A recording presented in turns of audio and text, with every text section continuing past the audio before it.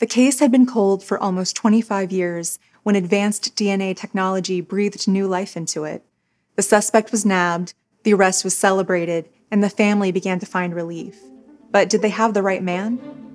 This is the story of Richard Knapp, the strangler who was arrested and then freed. Hi friends, I'm Katie, and this is Katie Does Crime. Thank you for joining me for the first time if you're new here, and hello to the usual rapscallions and reprobates. Please consider subscribing or joining me on Patreon if you'd like to hear more true crime stories.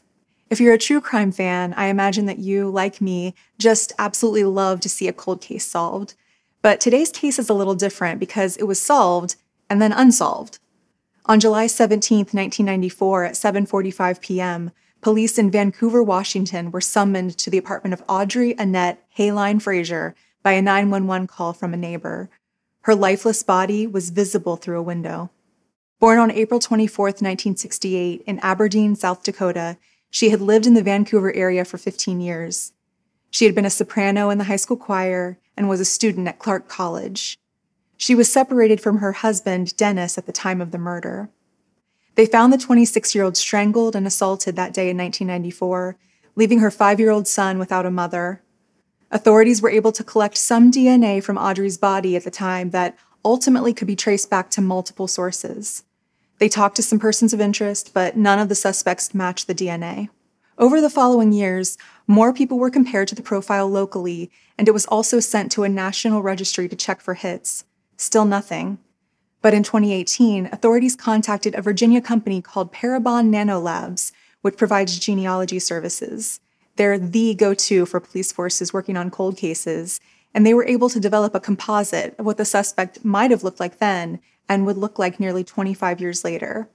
Hair color, eye color, even freckles would be included in the so-called snapshot of the murderer. For about $6,800, they made this snapshot and added a genetic profile to one of the public databases. Immediately, they got hits on people who were closely related to the suspect and were able to narrow down a family tree. It was similar to the data that led to the takedown of the Golden State Killer in 2018. They made a list and weighted through the potential matches based on things like age and location, and they narrowed it down to one suspect. And that was a really good suspect. Richard Eugene Knapp. The 57-year-old had lived in Clark County at the time of Audrey's murder, and to add to that, he'd once pleaded guilty and been convicted of assault of a sexual nature in 1986. His victim had been strangled, just like Audrey Frasier was. Apparently, Knapp and a roommate had been drinking at a party, and the woman offered to drive them home. He then kindly offered to walk her back to her apartment, but along the way, he assaulted her and strangled her to the point that she almost lost consciousness. The worst part is that her baby, who was only a year old, was with her through all of this. Knapp received 12 months in jail and was made to attend a rehab program for alcoholism. He only ever served 60 days of his sentence and also violated the rules of the program several times before eventually completing it. Knapp had actually given a DNA sample back then as part of the conviction, but no national database existed at the time. It was never uploaded to any database and was eventually destroyed for some reason. At the time of his recent arrest, Knapp was now living in Fairview, Oregon, just across the border from Vancouver. He was working in the area near the Portland airport. Detectives were on Knapp's trail for months, waiting to surreptitiously collect some DNA from him. They said he mostly just went to work and then went home, but they finally got their chance when he dropped a cigarette butt. See, that's what you get, litter bug. Just kidding. I'm not actually sure if he dropped it on the ground or in a trash can. But when they tested the cigarette, they found that it was a match for the DNA left in Audrey at the crime scene. Authorities stopped Knapp in his car one day and arrested him. In April 2019, police held a news conference to announce the findings. They weren't able to determine a motive because Knapp and Audrey didn't seem to have any reason to know each other. But what an amazing first step to bringing peace to a family whose questions had been weighing on them for decades. One of the detectives went to meet Audrey's son, who had been only 5 years old at the time of her murder, in person to tell him the amazing news. The family was understandably pained by the wound being reopened, but they were thankful to the detectives for continuing to work this case almost 25 years later. At his first appearance in court in May 2019, Knapp wore a smock meant to prevent him from hurting himself. I hadn't seen one of these before and just thought it was so Oregonian of him to show up to court in a puffy vest, but I'm dumb. His attorney said it was wrong of him to be shackled in court, especially while being photographed, that it would sway public opinion and the potential jury pool, so the judge ruled that he could forego the cuffs. Bail was set at $1 million.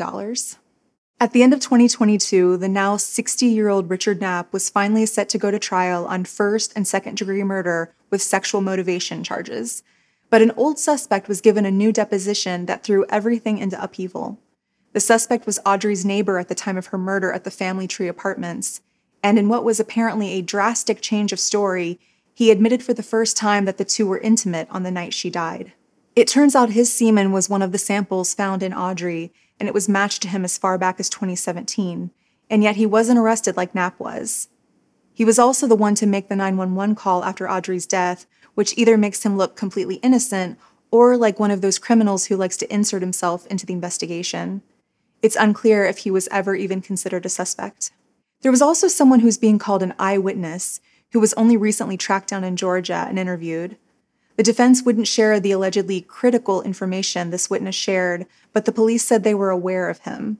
They just never called him. Knapp's attorneys say the police failed to do their due diligence because they saw the DNA evidence as a silver bullet. One attorney said, "It's, in my mind, a constant reminder that law enforcement can't forgo good police work because they have a new toy or a new theory." I'm not sure I would call DNA testing a new toy, but I mean, yes, you never want police to get hung up on one suspect. Knapp said that he was a bit of a playboy back in the day and had numerous relationships with numerous women. He was also into drugs and alcohol at the time. And he said that sure, he used to go to the same bars Audrey did, but none of this proved he'd done anything wrong, even the DNA. It proved he was there, sure, but on the night of the murder, not necessarily. Knapp's attorneys believe the Vancouver police ultimately had good intentions. They just failed to see past their blinders. DNA technology is immensely powerful, but it's not a silver bullet. And if it is not used in the proper way in conjunction with competent police work, you're going to end up with more situations like this. Prosecutors felt like reasonable doubt had been introduced and that it was their ethical duty to dismiss the case. On November 30th, 2022, after 1,312 days, Knapp was released from Clark County Jail where he was being held. However, his case was dismissed without prejudice, meaning he could be brought back in if further evidence points his way. Knapp has maintained his innocence all along. In a sad turn of events, his wife died in June 2021 while he was in jail, maybe wrongfully. The deputy prosecuting attorney said, "We know that we either released a killer from jail or we released an innocent person who was wrongly held for 3 years. We know that one of those things happened, and that is not an easy decision to make." Knapp's lawyer says he's overwhelmed by the outcome. "I can't imagine how difficult this has been on Audrey's family, who thought they might never see any resolution to this case in their lifetimes. To have to see it solved and then unsolved has to be more painful than I can imagine." The family has said, "This crime not only took away a sister from her 2 brothers, it left a mother and a father without a daughter and a young child without a mother. Since then, the family has grown with nephews that will never meet their aunt and a grandchild that can only see grandma in pictures, only knowing her from shared memories." But I also have to commend the prosecutors for being willing to allow more time to collect evidence rather than potentially convict what could be an innocent man. In the meantime, I'd love to know what you think. Is Knapp's past strangling conviction too much of a coincidence to ignore? Or did the police get too comfortable too quickly? Let me know in the comments. Thank you for tuning into my YouTube video. I'm just a true crime fan like you are, and I really appreciate you taking a chance on me. Please like this video and subscribe to my channel if you like spending this time together. I'd be so appreciative. Until next time, I'm Katie, and this has been Katie Does Crime. Even Freckles would be included in the snow-called. He'd once pleaded guilty and been convicted of assault of a No national database existed at the time. It was just, sorry. His victim had been strangled just like Audrey Frasier. This paragraph's hard. And as you know, DNA alone cannot solve any case. To solve a case requires investigative work, and this case involved amazing work and dedication by some of our outstanding detectives. And I'd like to introduce 2 of the detectives that worked on this case, by Detective Corporal Neil Martin and Detective Dustin Galdshaw from our Major Crimes team to discuss this case in further detail. Thank you.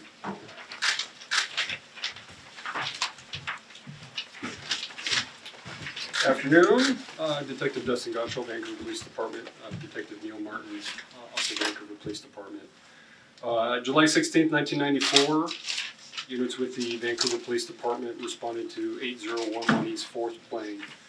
It's a group of apartments at that time was known as the Family Tree Apartments.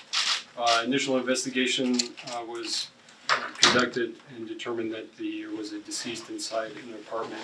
It was later identified as Audrey Frasier, maiden name of Hayline. Physical evidence was recovered at that scene, and that scene was processed and documented. Detectives at that time followed up with several leads and used preliminary DNA. I have to mention 1994 DNA was still a very early science, so the type of scientific analysis that could be performed at that time was limited. But during the scope of the initial investigation, they were able to rule out several different people or suspects in the case. Over a short course of time, the case unfortunately went cold. A lot of people were contacted and ruled out of the investigation, and all leads at that time were exhausted. This case was reopened several times since then, and worked by several different detectives, making contact with other persons of interest, obtaining further physical evidence in the form of DNA, and ruling out all people that had been contacted so far. Beginning in 2016 to 2017, the Major Crimes Unit began digitizing cold cases and revisiting cold cases and determining if there's anything in the new, in a more technological era, if there's things that could be done with cold cases to further them. And began case reviews. A detective was assigned the case and again went out and developed more investigative leads, obtained more DNA samples, and kind of developed a viable suspect. In June of 2018, information was obtained by the Major Crimes Unit via a law enforcement conference of the lab, Parabon Nano Labs, and their ability to potentially assist in helping cold cases where viable physical evidence in the form of DNA is present. Later in 2018, our department reached out to Parabon Nano Labs for a composite at first, a snapshot is what they call it, that would give us a better indication of what the person looked like both during the time period and age progressed to today, to include things like hair color, eye color, freckles, to give us a better understanding of what the person looked like during the time. After we received that work product from Parabon Nano Labs, we asked them to further their involvement in this case and asked them to locate any viable information via genealogical websites through places such as GED Match. Based on this request, they were able to provide us with a name associated through their research, which was Richard Knapp. Surveillance was then conducted on Mr. Knapp, who was local to the area. After several months of surveilling this individual, we were able to obtain abandoned DNA from that person in the form of a cigarette butt. This product was then sent to the Washington State lab to compare to the original source DNA from the crime scene, and we were informed that that was a match at that time. We then developed probable cause in conjunction with the Clark County Prosecutor's Office for the arrest of Richard Knapp, and that arrest took place this previous Sunday. I've been in contact with the family since for a few weeks now to keep them appraised of the situation. I can't tell you enough how happy they are that the case is still being actively worked, that an arrest has been made. They have been through a lot. Audrey left behind a small child when she passed away, and he's grown up without a mom, and they've grown up without a sister and a daughter for 25 years without any answers. And we were happy that we could provide them with maybe not closure, but at least the next step in the progression of this event. It is an open investigation. We're still working to make contact with witnesses and other investigative leads So our information dissemination is quite limited at this time, but it is an active and open case. If anybody has information pertinent to this case now that an arrest has been made, we welcome any contact. We'd like to cross all I's and dot all T's, if you will, to make sure that this case is thoroughly investigated and we make sure that we've covered all investigative avenues. That's all I have. I'll turn it over to Detective Neil Martin if he has any other remarks. I think he covered it all, so I don't have anything. What was your name again, sir? Dustin Gottschall. Can you spell it? Goudschal. And your name again, sir? Mike Lester, Lester. Can you tell us more about how this works? So they're looking at a genealogical background, if you will. How did they come up with Richard Knapp's name out of that? Sure. So our understanding of that particular process through Parabon Nanolabs is that they have geneticists or people that are involved in ancestry type research that will take the DNA and go back up a family tree of what they have. They have known reference samples that people provide to, in this case, GED Match is a public open source database. So when people submit their DNA to that to try and find a cousin or an aunt or an uncle or a brother that they didn't know that they had, they'll take that DNA and see if there's any close matches with the unknown DNA. And then my understanding is they go back up the family tree and see where that intersects. And then they come back down with potential sources of who that DNA belongs to or is closely associated with. Is the suspect known to the family? No, not that I'm aware of. So he was a stranger? That's my understanding. Was he known, he wasn't known to the victim? At this point in our investigation, it does not appear that he was known to our victim, but it's still ongoing, so we're trying to confirm that. Unfortunately, information is a little bit more difficult to come by 25 years later, so. Has he committed any other crimes of this nature that you guys are aware of? So there are additional crimes, but I'd have you defer until they actually read that during his first appearance. What was he doing at the time in this area? Have you learned? In Vancouver? Uh-huh. He's from the Southwest Washington area, so I think at that particular time he was, my understanding would be partying and having a good time. How old was her child? How old is your child now? I think he's in his So, early 30s. Yeah, he's maybe not quite 30. I believe he was 4 or 5, maybe closer to 5 when she passed away. And was she married at the time, or? I'm not entirely sure what the legal status of her marriage was at that time. She was separated from her husband at that point in her life. And so what are the big challenges when this is like obviously a hugely technical process. What were some of the challenges you faced going through this? The biggest challenge was trying to navigate and figure out how to take the evidence from a government lab and get it sent over in a workable format to Parabon Nanolabs. That whole process, you talk about genetics and DNA and stuff, and a lot of that's really kind of Greek to us. So it was the learning process of going through some of that and basically figuring out how to get Parabon Nanolabs what they needed so that we could get a final report for what we needed. How did you end up getting a cigarette butt? We basically just conducted surveillance until we found him abandon a cigarette butt, and then we just collected it right after. It took a long time, several months of surveillance, to find him do so in an open public area that we could then acquire the DNA work, or the DNA product from. When was that?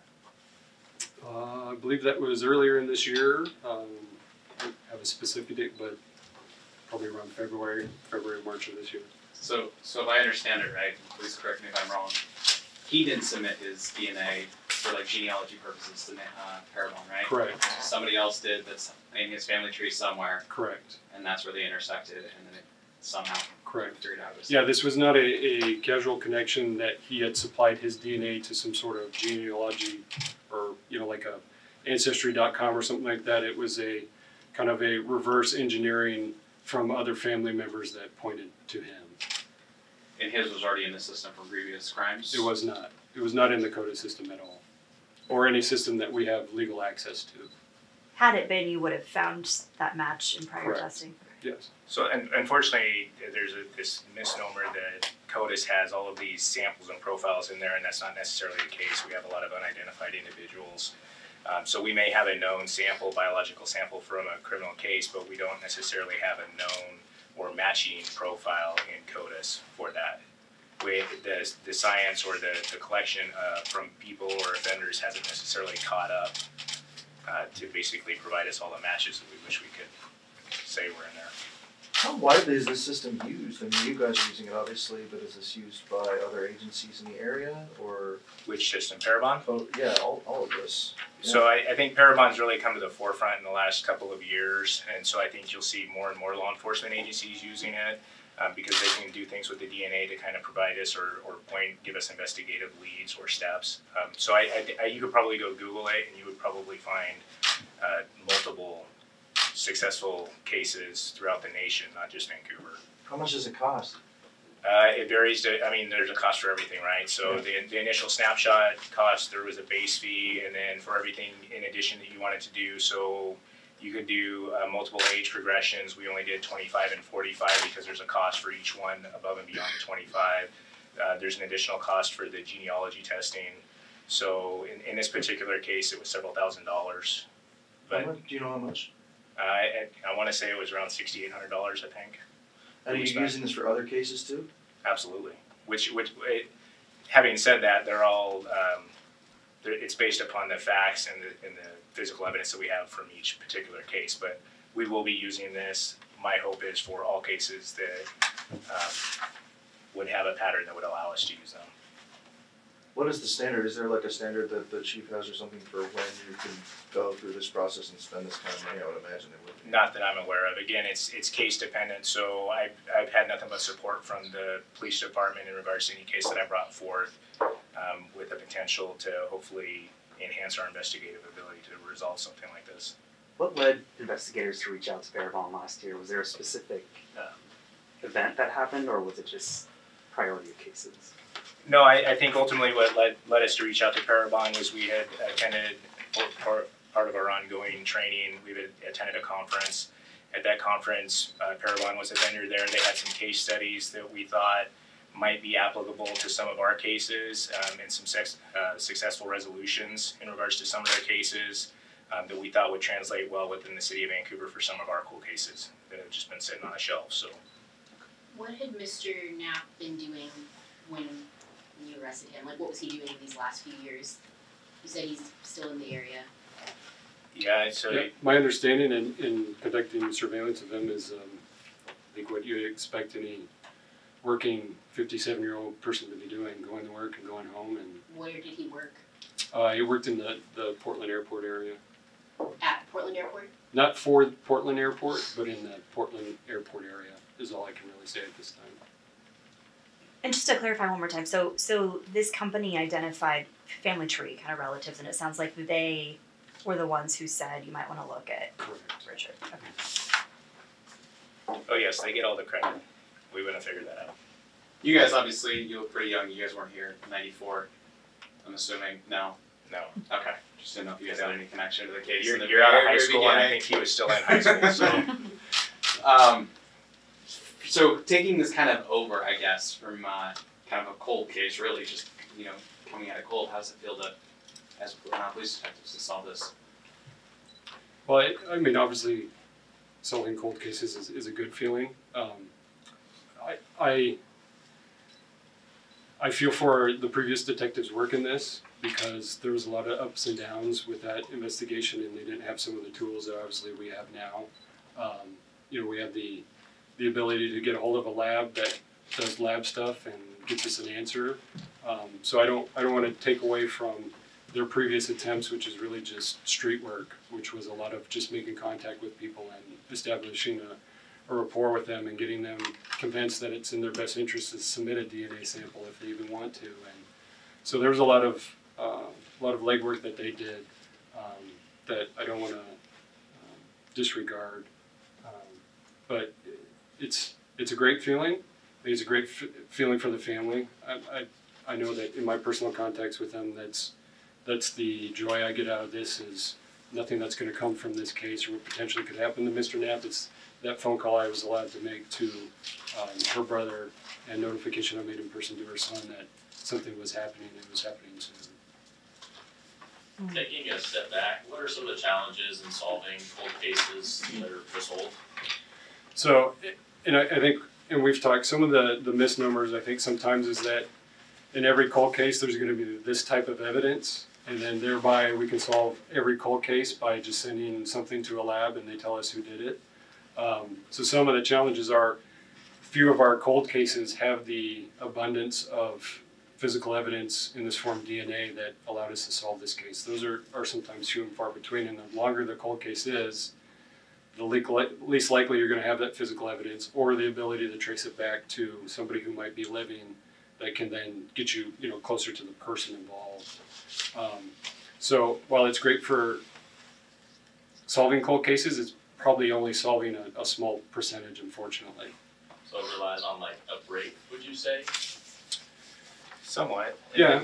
And then additionally, I mean, people move away, they leave the area, they lose track with one another, people die or pass away, and so that makes it difficult because a lot of the information we're relying on is either written down in a report, and we still need to be able to find someone that can testify to what occurred back in that day for the prosecutor's office. Fortunately, in this case, all of the detectives that have previously worked this are still around, knock on wood, as well as several of the witnesses that were around during that time period. So unfortunately, some people have passed away in this case, but not anybody that would have, I think, greatly affect the outcome. Can you briefly share the family's reaction when you informed them that there was finally an arrest? So I made contact with the brother who resides in South Dakota. I think he was a little panicked at first. He hadn't had contact in several years. But when I informed him that we were close to making an arrest, he was emotional. And the first thing he wanted to do was put his dad on like a third-party line, and that was an emotional experience as well because the father's, getting older in age, and he told me that he thought he was going to go to his grave without any resolution as to what happened to his daughter. So that was tough, but it was a great phone call, and like I mentioned before, I was glad I was put in a position to make that call. It was a fantastic, rewarding experience. They've been great. They've been full of questions. I've had contact with him very frequent, but the distance away, they haven't been in the Vancouver area for a long time, so they were super thrilled with it. And you said you personally told her son too. Did you go to South Dakota for that? No, her son's still general to the area, so I was able to do that in person. And they make you feel good, but at the same time, it's hard. It's hard news. People don't anticipate getting a phone call in the middle of 25 years later, hey, this is wrapping up. So he was very happy with the resolution, but I think he also, unfortunately, didn't get to know his mom very well in the short time he spent with her. You guys arrested Mr. Knapp. Did everything go fine? Did he expect it? Did he understand why? I mean, his demeanor, I guess, or kind of what happened on Sunday? Or what was it like on Sunday? There was nothing dynamic to it. There was nothing that was really out of the ordinary. As to his reaction, I can't really comment on that. Well, where and how was he arrested?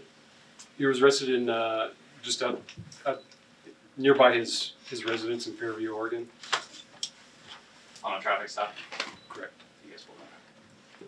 You've mentioned he may be facing other charges in this case, but does he have a prior record? So that information will probably be all expunged during his initial, and I should have probably mentioned that it's our understanding that he did make extradition, so he's currently lodged at Clark County Jail at this moment, and I would anticipate probably his appearance being tomorrow morning.